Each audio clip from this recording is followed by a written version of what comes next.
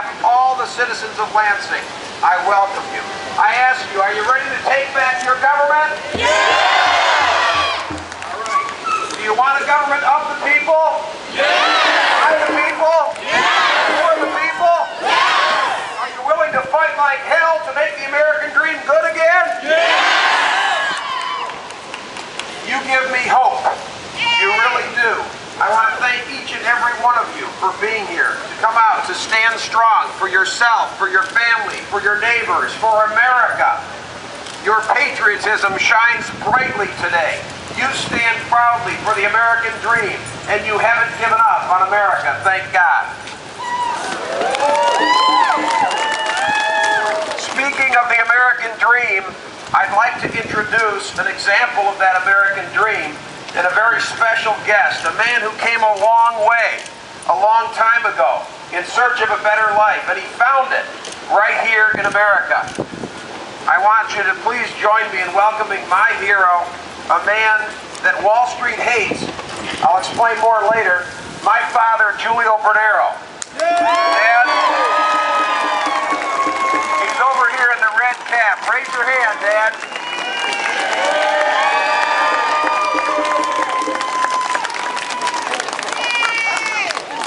My father worked hard his entire life. He never knew leisure. I remember many days him coming back from work and going out on another job. Eventually, after his produce business, he went to work for General Motors. He worked for many years, and he earned a modest pension, a pension that is greatly resented by the folks on Wall Street, just like they resented Social Security. He and my mom raised 5 kids, straight into the middle class. We call him Dad, Grandpa, Uncle. Wall Street has another name for him, legacy cost. You know as well as I do, to the banksters and the hucksters on Wall Street, our seniors are nothing but a burden that need to be reduced, eliminated, slashed. But it's not just an age thing. The 1%ers don't want to be bothered with much of anything in the way of social responsibility or public investment. Short of a bloated military budget, they don't see much good in government, do they? The 1%ers subscribe to the old trickle-down theory. You know the theory.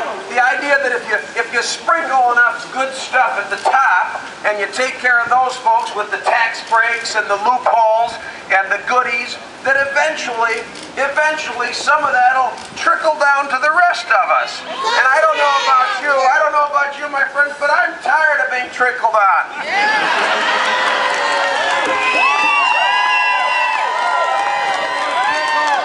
I'm tired of the folks at the top getting taken care of, and the other folks, the rest of us, the 99% being left with the crumbs.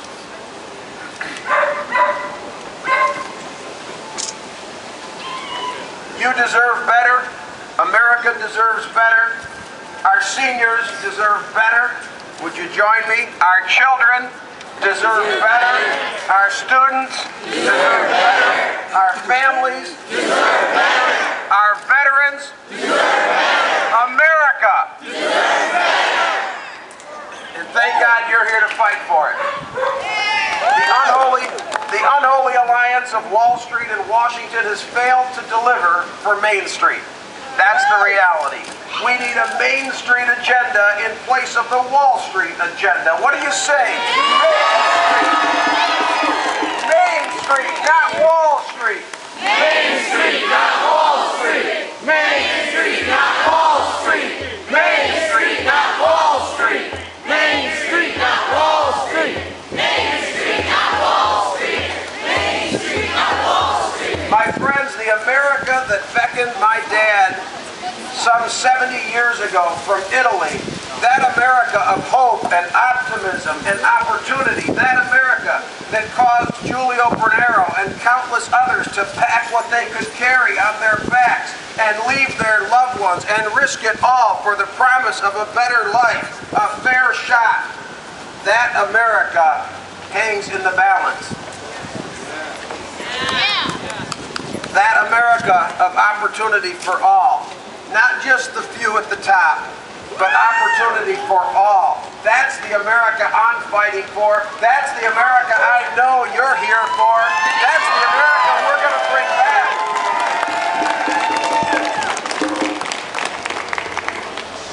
It's not the ugly winner-take-all Darwinian view, the Darwinian corporate view.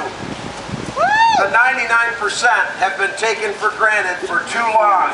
Thank you, Occupy Lansing. Thank you, Occupy Wall Street, for standing up and sounding the alarm. The American dream is in jeopardy.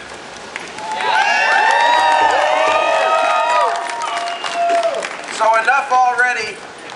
It's time to let Washington and Wall Street know it's the people who run this place. It's the people who run Washington. It's the people who run democracy in America. And it's the people who have come calling to take it back. God bless you. Stick to the fight.